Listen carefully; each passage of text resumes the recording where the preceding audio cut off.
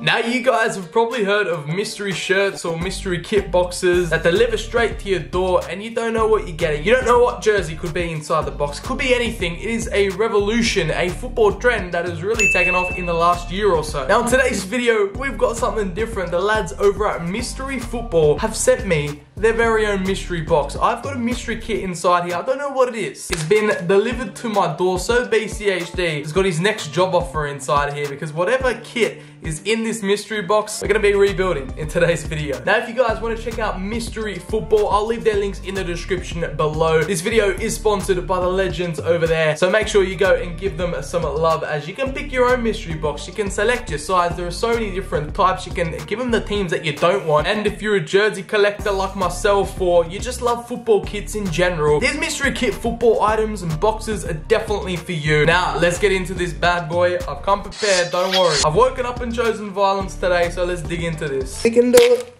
There we go. Get it day! This is off the charts again! You might have seen these guys on Buffy Boy's channel, or BCHD has also done a similar video, but here you go. I mean, it's a bit battered and bruised. It's come all the way, halfway across the globe. Let's find out together, shall we? Actually, no. I'll let you guys have the first look.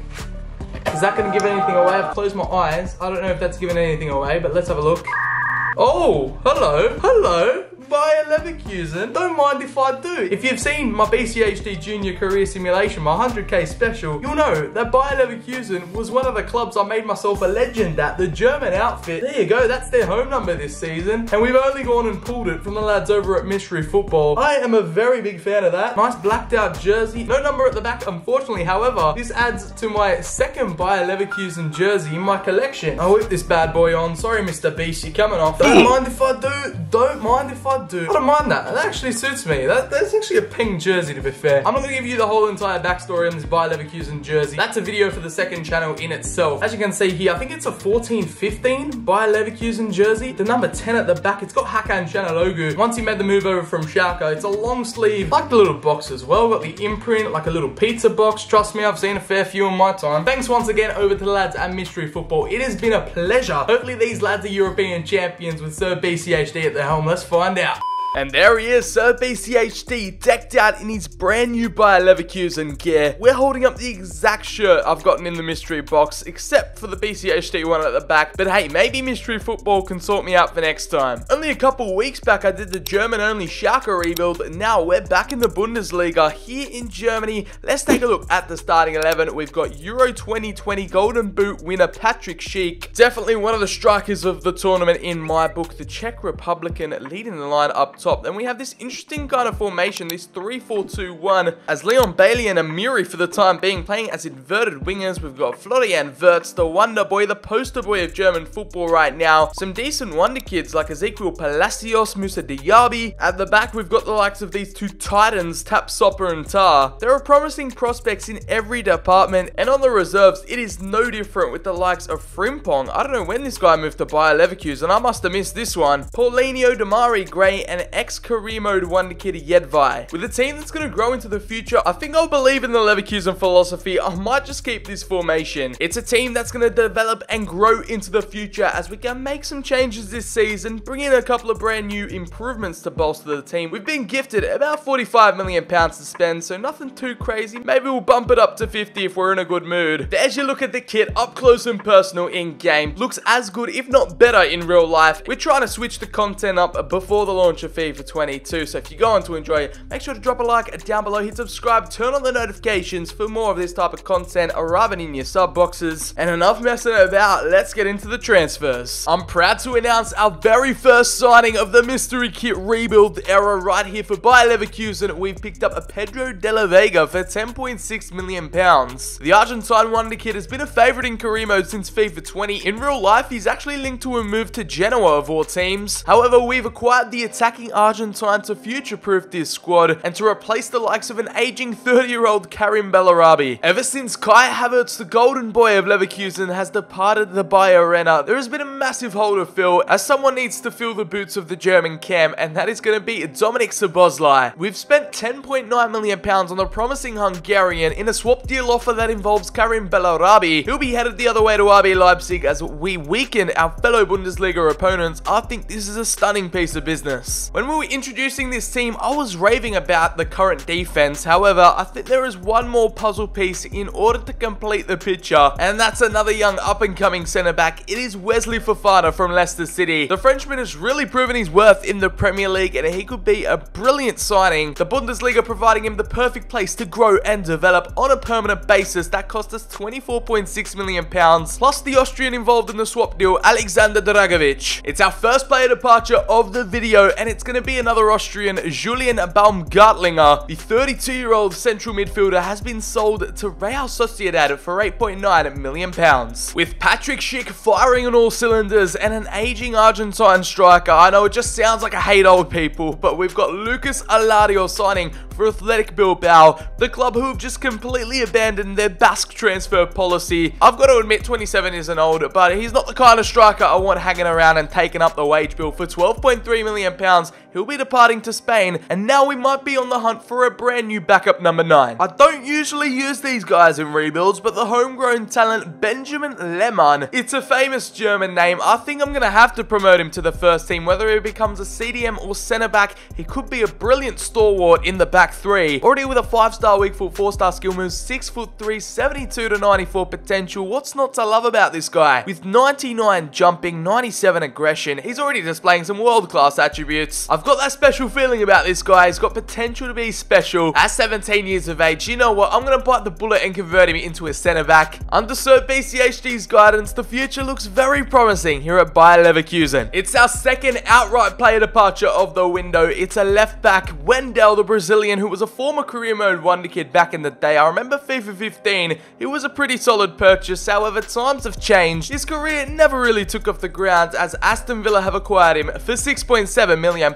Considering our formation doesn't even use wing backs, he's a very needed sale that we've cashed in on. Now, after watching this man absolutely tear up the Copa America this summer, I had to go and purchase him in a video. It is Luis Diaz from Colombia on FC Porto's books. I know this team has got a lot of wingers, so we might be converting him into a different attacking position. However, we've negotiated a swap deal for the 23-year-old, £27.1 million, plus Daily St. Graven, another left back who we've decided to ship out. He'll never get any game time, so that is a deal I'm well and truly accepting. Luis Diaz, welcome to the Bundesliga, amigo. If he even brings just half of the skills that he displayed in the Copa America, this should be a very successful signing, our brand new number 15. Now, this signing is just an excuse to use up the rest of the transfer budget. I've gone for a bit of a marketing move. I've noticed whenever young American talents move on over to the big European leagues, there is so much hype around them, and it just brings a different audience into the club. So I've decided to go for an unpoached American wonder kid, Gianluca Buzio. Arriving from Sporting Kansas City, we activated his £4.45 million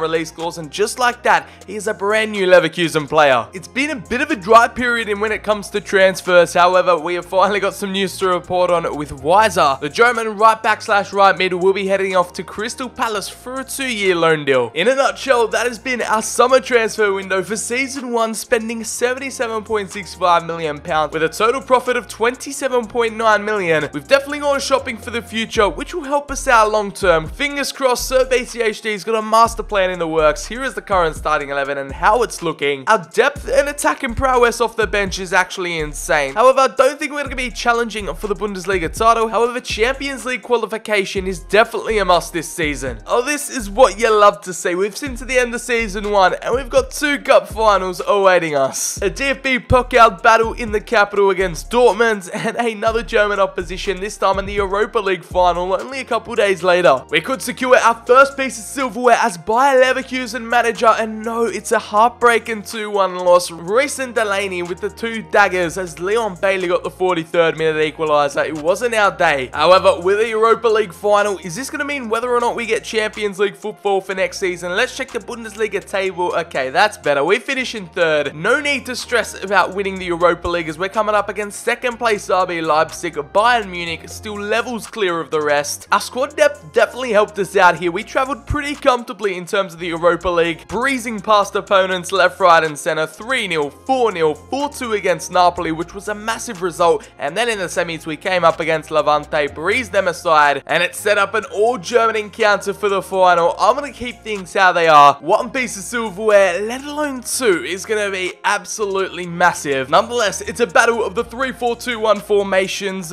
RB Leipzig are pulling up with their ballers as well. So this one is definitely going to be a tight affair on the European stage. And it's a 5-goal thriller in extra time at Dani Olmo with an 113th minute. That is just heartbreaking stuff as we lose 2 finals in 1 week. It's heartbreaking that we couldn't even end the season with 1 piece of silverware from 2 finals. Definitely a tough one to take on the chest. It's going to hurt for a while, but onwards and upwards to season 2. This young team's got a lot to learn, and that has definitely been a character building end to the season as we have Patrick Schick. We trusted him after his Euro 2020 performances in real life, getting the golden boot, and he's only gone and gotten the golden boot for Leverkusen here in season 1. 27 goals and 7 assists for the Czech Republican. I'm glad I kept him in the squad, growing up a +4. He is now our out-and-out talisman to lead the line, and right behind him is our brand new summer signing, the Colombian, providing a bit of South American flair. It is Luis Diaz. 20 goal contributions for the 24-year-old. He has found no issues whatsoever sliding into our starting 11 now at an 82 overall. Moussa Diaby, the French wonder kid, with 11 goals and 5 assists. Ezequiel Palacios from the midfield. He has showcased some early leadership qualities to steal the armband from an aging Charles Aranguiz, the Chilean midfielder. The current captain, we might keep him in the side for just 1 more season. 6 goals and 5 assists for him. Dominic Szoboszlai with a brilliant first campaign to get off the ground running. 6 goals and 6 assists. Leon Bailey from the left-hand side with 6 goals and 1, and a brand new summer signing as well, Pedro de la Vega off the bench with 6 goals and 3. We've been lucky enough to witness some amazing growth in terms of their overall stat boosts everywhere you look. It has been such a promising campaign, no silverware to show for. However, the future is definitely looking bright as our highest rated asset right now, Edmund Sapsopa, the African defender, valued at £60.5 million.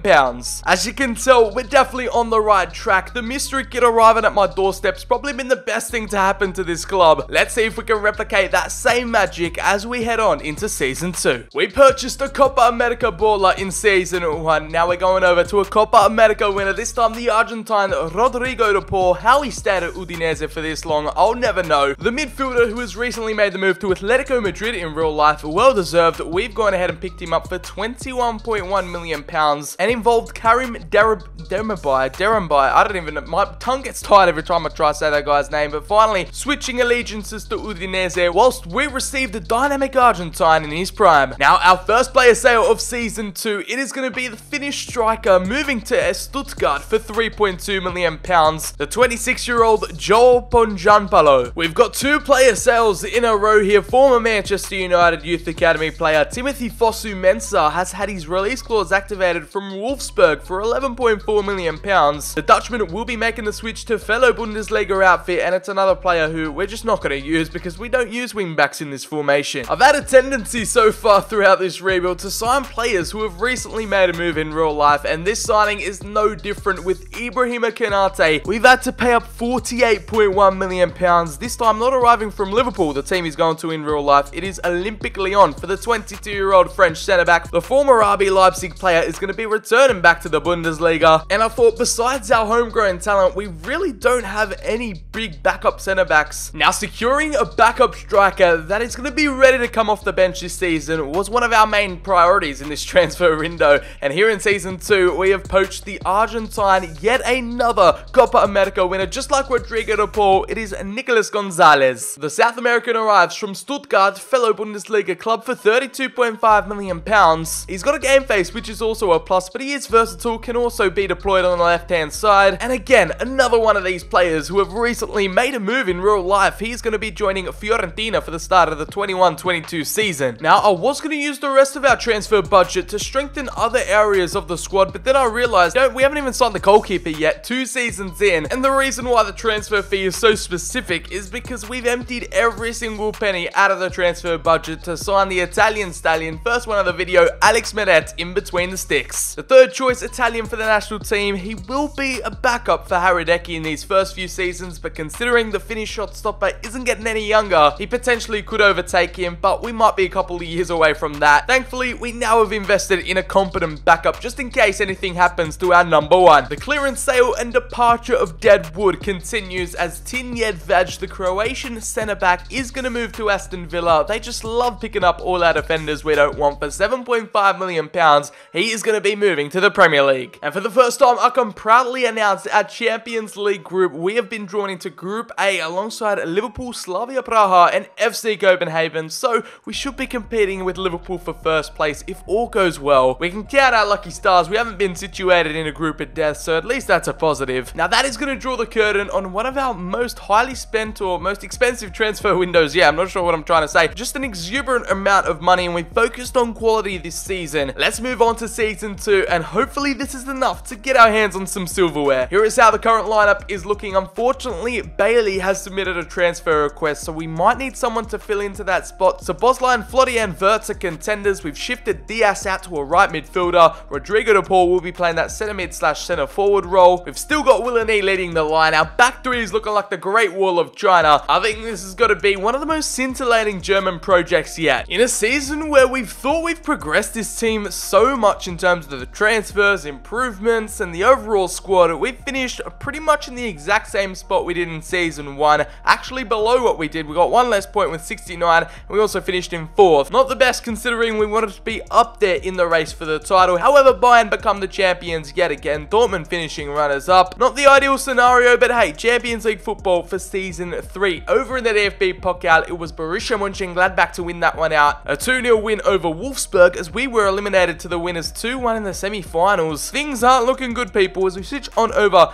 to the Champions League. What? No, how is this even possible? What kind of black magic have we conjured up here? 2 seasons in, how incomplete this team is. We somehow finished on top against the group with Liverpool to face FC Porto, Diaz's former team, who we won 5-0 on aggregate over. We knocked out Atletico Madrid 2-2 on away goals, a rule that doesn't exist anymore after this season. So this is the last time we're going to be seeing this in action in FIFA. And a 4-2 win on aggregate against Sevilla. Liverpool knocked out Inter on away goals in a 0-0 clash. And there we go, we progressed through and earned our ticket to the big dance despite failing at all our domestic competitions. It's a miracle run to the Champions League final, but I still feel like this team has got so much more to grow. It's not an incomplete team, but they've just got a couple more seasons until they hit their prime. Plentiful young talent, a lot of inexperience, maybe the experience and wisdom of an older player like Rodrigo de Paul, Aranguiz, Haradecki in between the sticks. Did the older players help out in this? The Chilean captain now presented with the opportunity to lift up Big Ear's trophy tonight in this European battle where we're just killing it continentally, but not so much domestically. Moussa Diaby, one of the most overpowered wonder kids in career mode. If you watch my 100k special, like I mentioned at the beginning, this Frenchman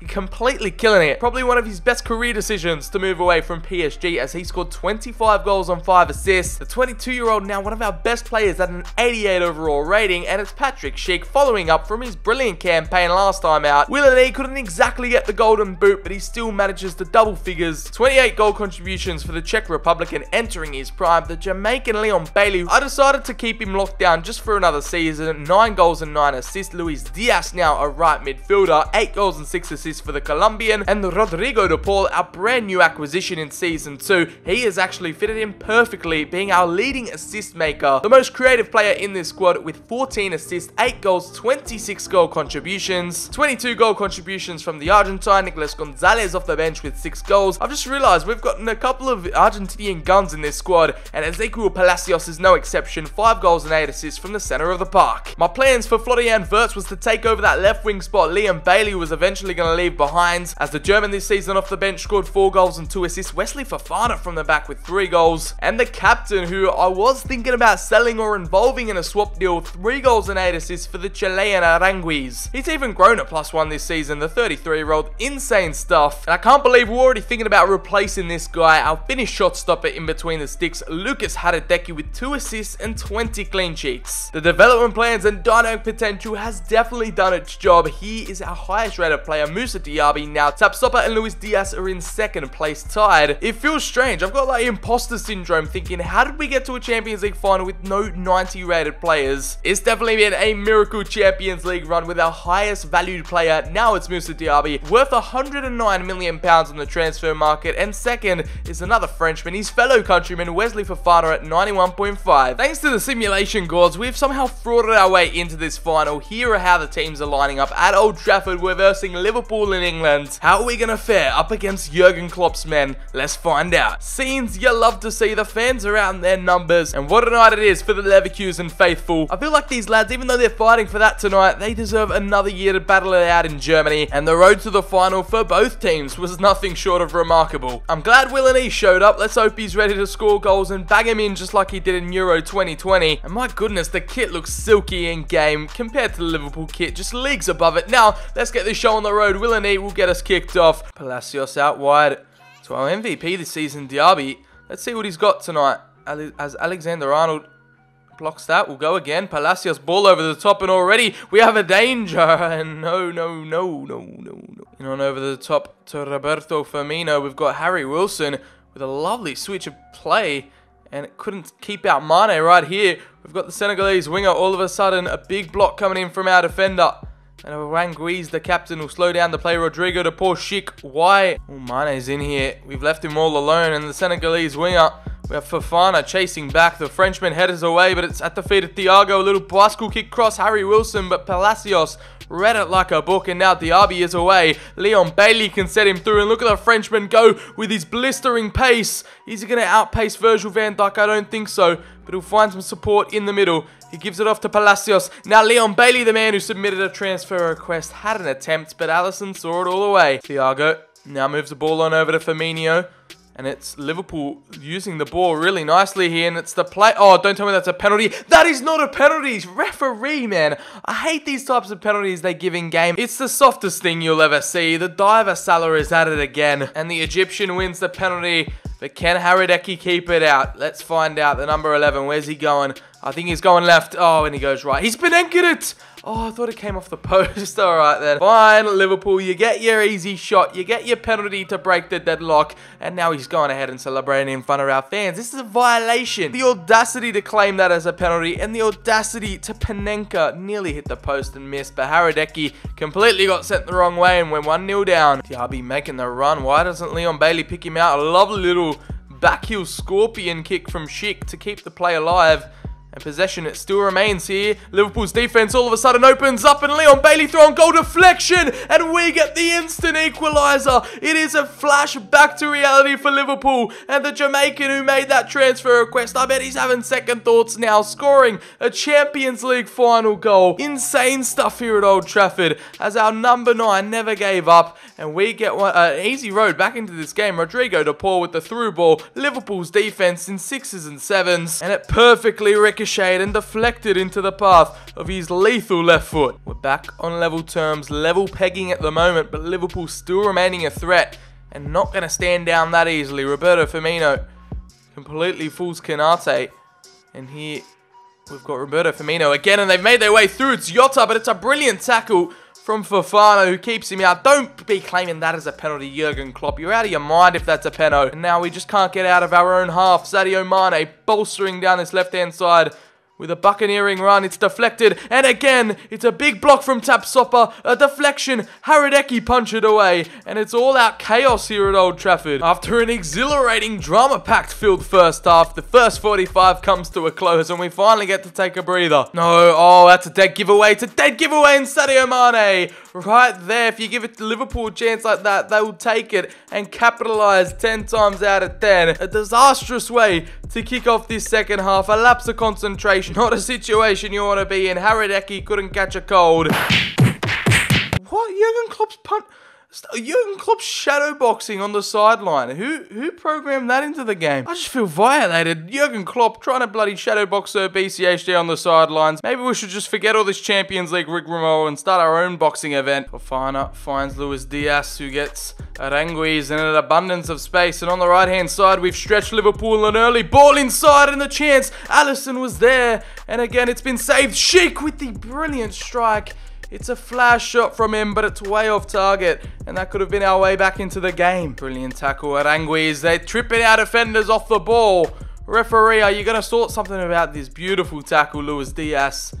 Colombian wins it back fairly. No soft penalty there. Rodrigo de Paul, lovely little back heel, and it's the ball over the top for the Argentine. He's found his way through, but where's his support? The teammate's making a run in, and here we go. Patrick Schick from the left foot bomb, and it's fell straight to Palacios. But it's another chance ruined off target from the Argentine. Not what we wanted. Look at it. Aranguiz tackles, but it goes straight back to them. Everything's falling to them. And it seems like Liverpool playing freely right now. And Svanberg off the bench to get the third and potential winner. Alright, it's our first change of the match. Rodrigo de Paul coming off for his fellow Argentine Gonzalez. We need a bit of attacking pace and power up front. Oh, they're playing with fire here, and all of a sudden we get the perfect chance. Leon Bailey to get us back into the game off the post. And it's just not going to be our night, is it? Can't be bothered anymore. No, I'm not having this. I'm not having this. Jurgen Klopp has shadowboxed us on the sideline. We get put a fourth after so many good chances created. It's just not falling our way tonight. The referee brings it to an end after season 2. We fail in the Champions League final. The storyline, or the scoreline, I should say, doesn't begin to tell the story of how the game actually went. Unfortunately, the lads just were second best tonight, especially in that second half. A dodgy penalty and a couple of boxing punches later, and we fall to Liverpool 4-1. I always said whether we came home with the trophy or not, we're going to give these lads another season. Despite the result, we're going into season 3 with our heads held high, still without a piece of silverware to our name, 3 finals losses. Surely the resurgence is on. We can come back and at least win something during our 3rd campaign. We're opening up season 3 with a bang, starting off with this purchase of Declan Rice from PSG for £58 million.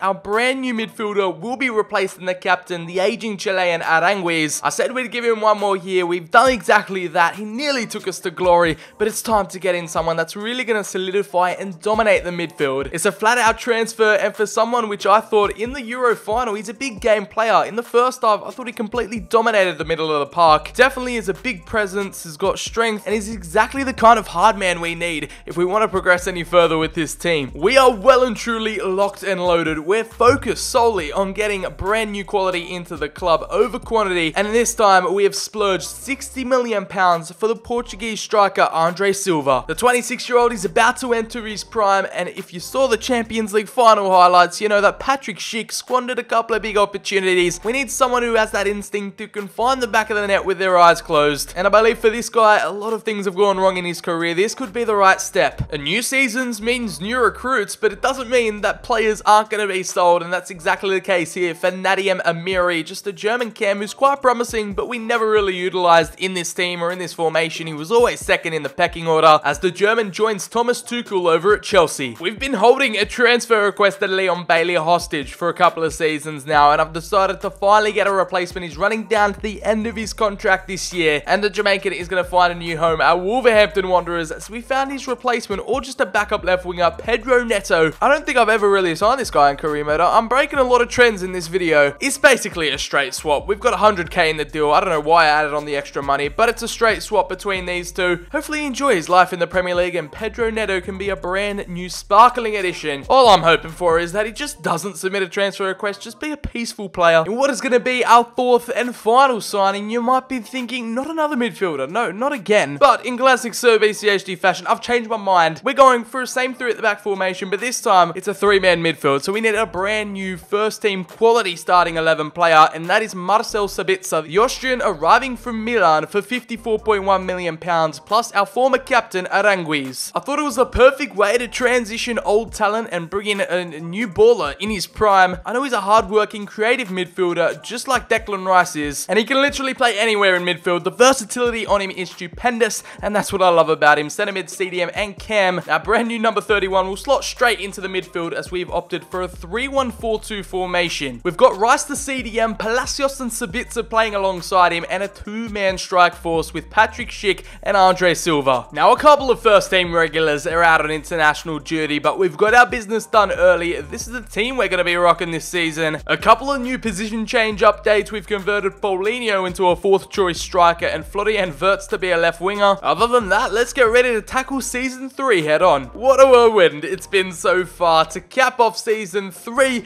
we finished in 3rd, yet again qualifying for the Champions League, but not having enough to qualify or just compete for the top spot. That goes to Dortmund this year. BVB get their title charge back on, and it's just another routine top 4 battle as we were nowhere to be seen in the DFB Pokal, yet again being eliminated in the semi-finals, this time 2-1 to Wolfsburg. Over in the Champions League, it was an undefeated run from the boys continentally. Something about the Champions League just brings out their best abilities, beating the likes of, okay, it wasn't the toughest of groups, but Dinamo Zagreb, Olympic Lyon, and Shakhtar Donetsk of Group D. And in the round of 16, they faced Atletico Madrid, defeating them 3-2 on aggregate. In here, the quarterfinals, they took down Bayern 3-2, and then again, oh, not again 3-2, it was 5-2 this time against Lazio in the semis, and that's granted them access to the Champions League final again, 2 seasons in a row. It's another miracle run, and this time they're up against PSG, Moneyball FC. Don't do this to me again, 2 years in a row. I can't be having Champions League heartbreakers. Palacios and Canate will be out for the final. You know what? I'm going to switch it up for this one. It's a different rebuild. It's a bit of a different video. We've gone against the usual formula. I can't do heartbreak 2 years in a row, or 2 Champions League finals in a row for that matter. So we're just going to quick sim this one and let the FIFA gods decide it. The simulation gods have gotten us the 2-0 victory over PSG. It was a Luis Diaz 3rd minute opener, and then Gonzalez to get the 2nd to secure it. I can't scroll up again for some reason, but finally Sir BCHD's Bayer Leverkusen are Champions League heroes, and they are crowned European champions of the world. Was it the change of formation, the change of system? I'm not quite sure, as we picked up quite a few injuries from it. Let's check in on the team and let's just take a look and appreciate our European champions right here. The top goal scorer. Okay, I like this. A lot of the goals are spread out, so 4 players got double figures. You don't usually see that. However, this Bayer squad is built different as Patrick Schick comes out again, the Czech, with 19 goals and 3 assists, 22 goal contributions from the striker. We got Luis Diaz, scored the opener in the UCL final with 16 goals and 13 assists. He becomes one of 2 players to get double figures in both departments, and that is him and Moussa Diaby on the left-hand side. 2 players playing on the attack and flank, 16 goals and 12 assists for the Frenchman. We've got our brand new striker acquisition this season. I'm glad it paid off. The money was worth it. Down to the last set for Andre Silva, 16 goals and 2 assists for him. Marcel Sabitzer, yet another summer introduction. His first season, not his first season playing in Germany, but his first season playing for Leverkusen, 7 goals and 8 assists for the Austrian. Gonzalez scored 1 goal in the Champions League, and that was in the most important game in the final. 6 goals and 1 assist for the Argentine in 34 appearances. And the box-to-box midfielder Palacios couldn't get his game time. Unfortunately, was injured for the final, but this season scored 6 times and got himself 5 assists. Rodrigo de Paul from midfield with 5 goals and 7. Damari Gray out of all players off the bench with 3 goals in 4 appearances. I think the captaincy was just automatically gifted to Declan Rice, as he got himself 2 goals and 2 assists this season. A whopping 22 clean sheets for our Finnish goalkeeper Lucas Hadeteki, with one of the seasons of his life, still growing at a ripe 33 years of age. What a man mountain in between the sticks as our highest rated assets. Actually, it comes pretty close at the end of the day. Luis Diaz finishes on top with a +3 this season, now hitting the 90s. This is more like it. £117.5 million. We've got Wesley Fofana nearly reaching that world's best potential, 115.5, and then Moussa Diaby a close 3rd at 115 mil. And there you go, Luis Diaz goes down as one of the only players in this team to reach a 90 overall. He's classified as one of the world's best and has brought over his Colombian flair, his Copa America prowess here in Germany. This team has showcased they can provide modern day footballing miracles, and they know how to grind out results, play attractive attacking football, and it's all thanks to the mystery box for allowing us to do this type of video. If you want to see more content like this involving, you know, real world merchandise or jerseys, let me know down in the comments below, because I definitely do have more plans for this kind of stuff in the future. As always, if you did go on to enjoy, drop it a like down below, subscribe, turn on the notifications, follow all my socials. As always, I've been Sir BCHD. Have a great day, and I'll catch you all in the very next video.